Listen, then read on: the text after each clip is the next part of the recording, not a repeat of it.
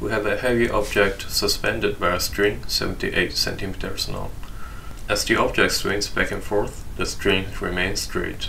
We are given that at either end of the swing, the object is 6 centimeters higher than at its lowest elevation, and we have to calculate the horizontal distance between the two ends and the angle at which it swings.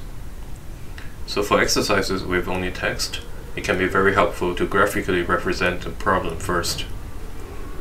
So let's draw an object hanging by a string of 78 centimeters long from the ceiling. Instead of sitting still, the object swings sideways like a pendulum. For this exercise, we only need to be concerned about the two ends of the swinging motion. So this is the geometry we are dealing with. It is some triangle stacked on top of a rectangle. Since the string remains straight, the two sides of the triangle are both 78 centimeters long. And we are given that the vertical distance between its lowest spot and the highest spot is 6 centimeters.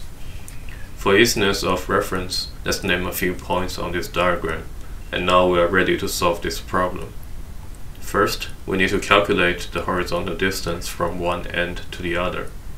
This distance is represented by BD in our diagram, which also equals BC plus CD, because the swing motion is symmetrical about the center. This also means that BD is also equal to 2 times BC. So to find BC, we can make use of the trigonometric functions. There is enough information to determine the cosine of the angle BAC, which is AC over AB.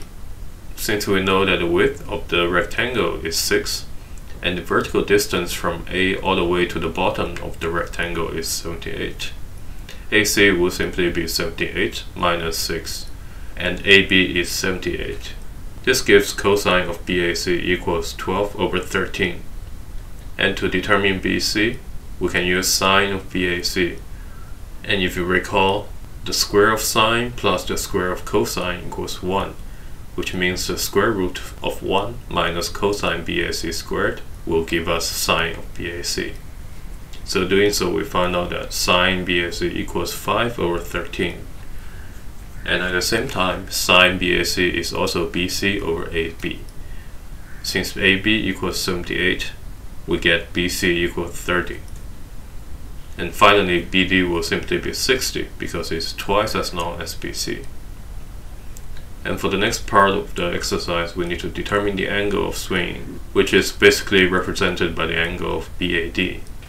Once again, due to symmetry, BAD is twice as big as BAC. And we have already obtained cosine of BAC earlier. So BAD will simply be 2 times the inverse cosine of BAC, which is roughly 0.79 radian. Sometimes the question may ask for angles in degrees. In that case, you can convert radian to degree by the factor of 360 over 2 pi, which means 0.79 radian is roughly 45 degrees. This concludes the exercise.